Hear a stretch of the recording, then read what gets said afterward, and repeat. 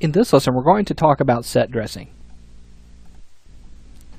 Alright, so we've kind of taken a look at set dressing a little bit. You know, we've placed in all of our architectural pieces like our doors and the frames and the windows and things like that, and it's kind of along the same subject.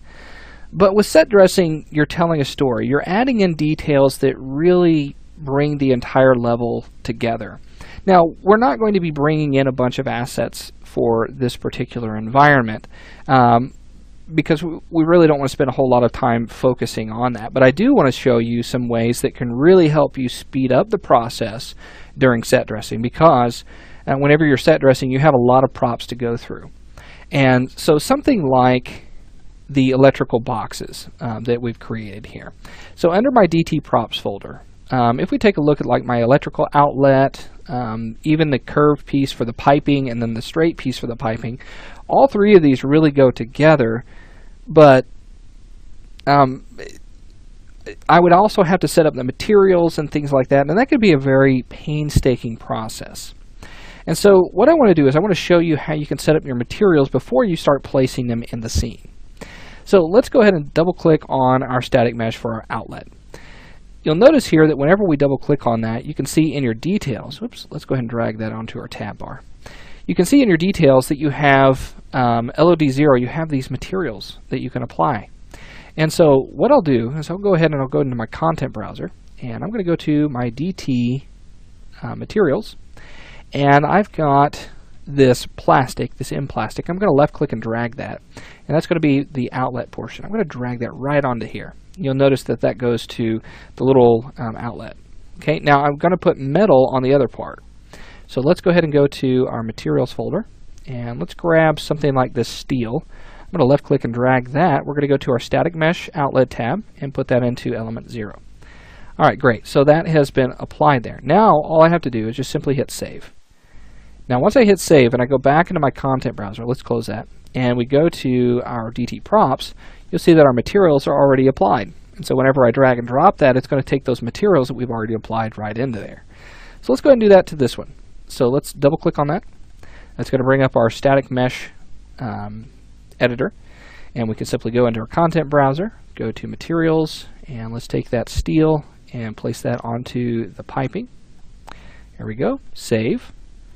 Let's open up the next prop. In this case it's going to be the straight pipe there. We'll take that same material, drag and drop that onto the pipe straight. There we go. And make sure you hit save. And then one final one that we have, let's go ahead and close those static meshes there. One final one that we have is our hanging light.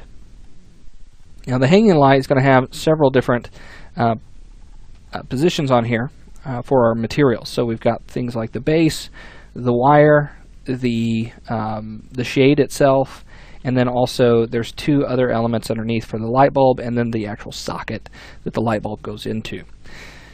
So to get started, let's go ahead and go to our content browser. Let's go to materials, and we're going to take the copper. I want that to be for the base of this. So I'm going to drag that there, and that's going to go into my light bulb. I don't want that. So let's go ahead and reset that. Now instead of going back and forth between my content browser, I'll show you another way that we can add materials. If you just left click on the swatch, let's try that one more time. Let's see, is it not? There we go. We need to click on this little piece right here. Let's go to our assets, and I know that that's off screen a little bit. I really apologize for that. But here you can search through your materials. Now if you're full screen, you should have no problems with this. Now what I'm looking for here is I'm looking for that metal copper, and that's going to go onto the base there. Let's take the element 2. I can't remember exactly which one this is. I think this is going to be the shade, the painted metal. So let's go. Nope, that's going to be the wire. Sorry about that. Let's actually just type this in. Let's type in wire. There we go. And we'll go to the next one. And this one we're going to do. Let's search for the bulb. And that's not going to be it either. Sorry about that. This is going to be the brushed nickel. So I'll just say brush There we go. And then, oops, I changed out my wire, sorry. Try that one more time. Wire. And then this one, there we go. Let's type in brushed. And then this one is going to be the bulb. No, it's not. It's not the bulb. It's the it's going to be the painted metal. There we go. And then the first one was the bulb. Let's go ahead and type that in. Bulb. Double click on that, and you'll see that's kind of an emissive color there. So that's going to be our lampshade that is in our room. So there we have that. Let's go ahead and save it. Sorry that took so long, but sometimes it happens. So there we have our static meshes, and we can bring these into our scene.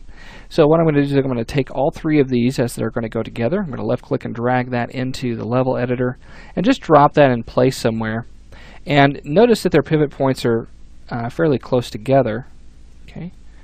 And so all I really need to do is go ahead and rotate them to orient to the surface that I want. So in this case it could be 90 degrees.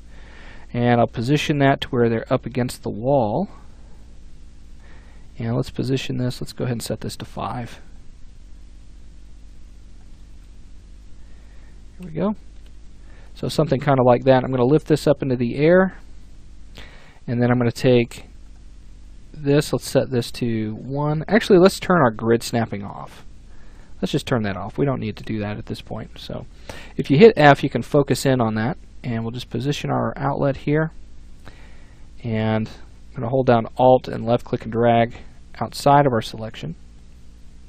So we can orbit around that, make it a little bit easier to position.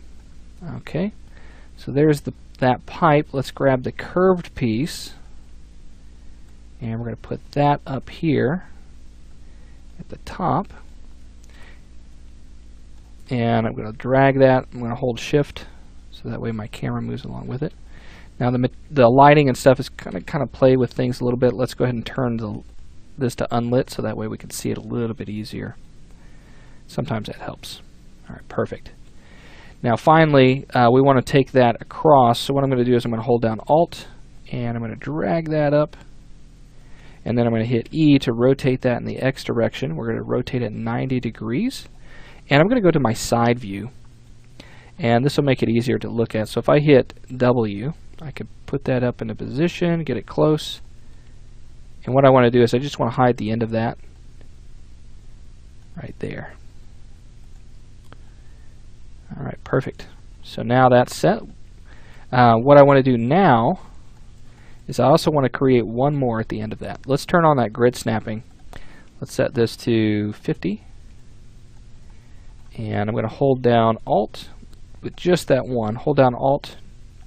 Oops, try that one more time. Drag that across. Hold down Shift so we can move our camera at the same time. And then I'm going to hit F to focus in on that. And there we go. It's right to the end. So if we go to our perspective view, okay, we've got that pipe in there. It goes through the wall, but that's okay, not a big issue. And there we have this little electrical outlet, okay, with our materials and everything. What I want you to do is go ahead and put one on the other side as well, if you want to. It would just be a simple drag, copying that, so holding down Alt, moving that across to the other side. And you'll have to rotate the pieces 180 degrees, but then it'll give you a little bit of practice of just kind of moving those around and getting those positioned properly. Now the final thing to do is bring in our light. So I'm going to left click and drag that into the scene. Put it right up here on the ceiling and put that centered up right there. And there we go. And our little light right here that we had before is actually going to go right underneath that. So we can position that whenever we get ready for that. And now what we're going to do is we're going to finish up with the final look of our environment by kind of tweaking the lighting a little bit and baking those lights down, just doing some final tweaks and touches to that. And I'll also add in just a simple particle system to add in like some floating dust. Okay, so we'll go ahead and get into that next.